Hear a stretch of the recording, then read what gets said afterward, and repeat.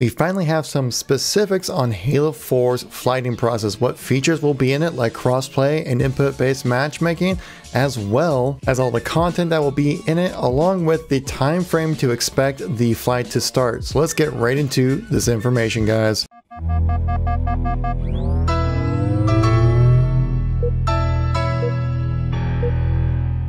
How's it going, everybody? It's Kevin here once again, giving you another news and informational video when it comes to Halo. If you like these news and informational videos, please make sure to tap that like button. Lets me know I want to see some more content like this. Helps the YouTube algorithm out so more people get a chance to stay in the know and see this video so they can stay up to date with everything going on with Halo. So as usual, as every Friday, Postums goes online and gives a nice little development update for the MCC. This is a little bite-sized thing to kind of keep you over, kind of give you an idea of what's happening here.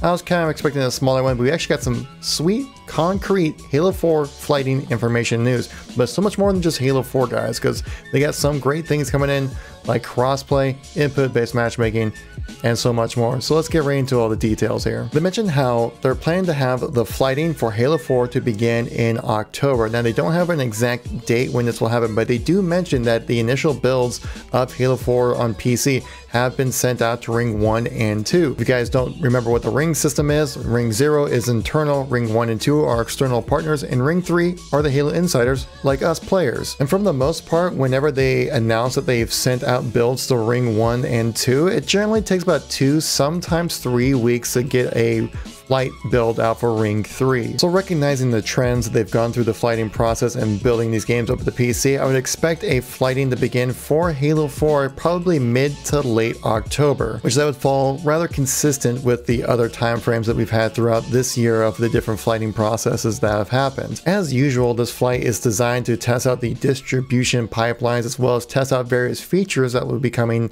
into the MCC as well as Halo 4 for like various life improvements and just general fixes for the MCC on PC. And big news here, guys, we actually have a confirmation of what platforms this flight will be on, because every time I get these news and informational videos out, guys, they always ask, is it going to be on Xbox? Is it going to be on just PC? What's going on with that?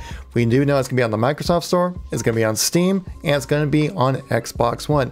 We'll get into a little bit later why Xbox One will be involved with this. So there's 4 main chunks of content and updates coming with this, guys. So we have new features, we have the campaign and Spartan House, we have multiplayer, as well as new settings. So let's go break that all down for you all. So for the new features, we have customization, Forge, Theater, challenges, Season 4 content, input-based matchmaking and crossplay, server region selection, video graphics options, and being able to disable chat options. So let's work our way down this list. They talk about customization, and now we have seen some trickles of some screenshots kind of leaked around Twitter and stuff like that, but what they mean by customization is updated customization for Halo 4. So I'm assuming we'll have something very similar that we had with Halo 3 is update the customization in with Halo 4. As with Halo 4, you're able to change, you know, the headpiece, the chest piece, the shoulders, the forearms and the legs, and so I would expect to see something similar like that happen with Halo 4. This could also possibly mean some new weapon skins, vehicle skins, and things like that, as we have been seeing for the last 2 seasons being brought into the MCC, which would be great to see. Since Halo 4 had Forge, obviously you're going to have to test that out as well to make sure that Forge is working all right. We haven't really had any big issues when it comes to Forge on the MCC since it's been released, so I expect that to go rather smoothly. Same thing, testing out Theater, just gonna make sure it works on there, and I would expect it to run rather smoothly as well. Obviously, they mentioned challenges, as in the challenge system, it's a very important thing to make sure that you can kind of integrate and make sure things are working properly. If you do an action in Halo 4 that it actually registers, which has been kind of an issue right now with the challenge system. They do mention though about flighting new challenges for Halo 4 specifically.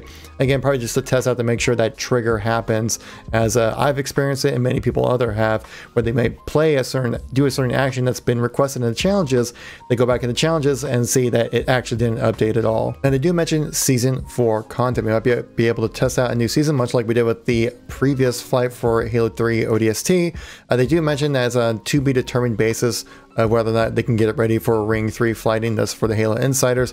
Though in the previous update, they do mention that there's going to be Halo Reach additional customization as well as more customization for Halo 3. They didn't mention anything for Halo 4, but I would just think it would make sense if you release Halo 4, you'd want to have some form of extra customization for Halo 4, because that's probably when people will be playing that game the most, as it's not the most well-liked of all the Halo games out there. The biggest thing though, guys, the test out here, input-based matchmaking and crossplay. And I'm pretty sure this is why Xbox is being included with this flight process as well, to make sure that you can get crossplay working. This will be a chance to actually finally get on and do it. Now, they did mention in the previous dev update that it's not going to be a simple turn on and off switch. What they're going to be doing is by a per playlist basis to determine, I guess, how much they want to let people crossplay for your extra social modes like Action Sack, Infection, and things like that. It'd be, you know, Wild West. Go ahead, match it with anybody, it's fine.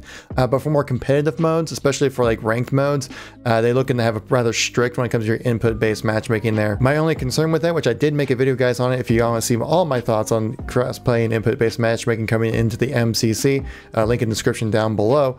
But basically, I'm just kind of worried that most people play controller when it comes to the MCC, and that it would make MCC players who play with mouse and keyboard kind of excluded from all the fun, but we'll see. So for region selection looks fantastic as well. Being able to select where you want to play and where you don't want to play is very nice. Video graphic options, they did mention by a per game basis, being able to choose graphic options. Main thing is I really hope that the interpolation of the frames work. If you guys don't know, Halo 2 Anniversary is very framey on unlimited frames, and it's built off of the Halo 4 engine. So I would kind of expect to have that same issue carry over to Halo 4, though they are currently working on this issue, though I would expect to have anything above 60 frames to be kind of like what it's like on H2A. And finally, disable text chat. Thank God that's finally happening. Though I like it sometimes on it as well. You know, I have some good interactions with people on there as well. Why can't we just put a filter on? What's so wrong about a filter? I don't know. We had it before way back in Reach, and then it's just gone. I don't understand. They do mention about campaign and Spartan also being added in here. They're still working out what kind of maps and levels to kind of add into these two different mission sets. So we'll see what they choose there. They do mention about Halo 4 multiplayer as well. They'll be including some custom games, social games, competitive games as well. So for your social, you got 4v4, 8-player free-for-all, 12-player infection, and 8v8. They do mention for competitive that they're still kind of working out exactly what they will do for the competitive playlist for Halo 4, and they're also trying to select out what maps they will choose for this. I think we'll know more information as we get closer to the release date of the flight. Stay tuned to the channel, guys. If you want to know that information, I'll make sure to make a video as soon as that happens. And for the settings and support options, it's looking like for just PC, I think is what they're kind of talking about for this, is that they're looking to bring all your standard PC settings that we have right now in the MCC for any other game over the Halo 4 as well. So nothing really new there. Now, also a very important thing is if you're going to be taking part of this flight, make sure you go onto Halo Insider profile to make sure you register to get yourself ready to play this.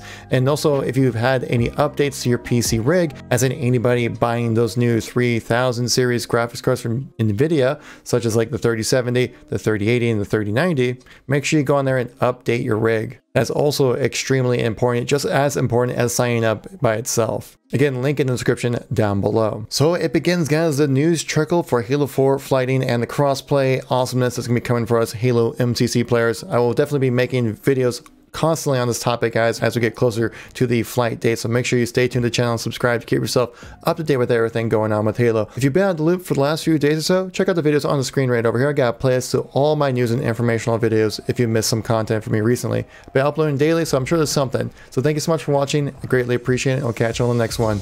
Peace out.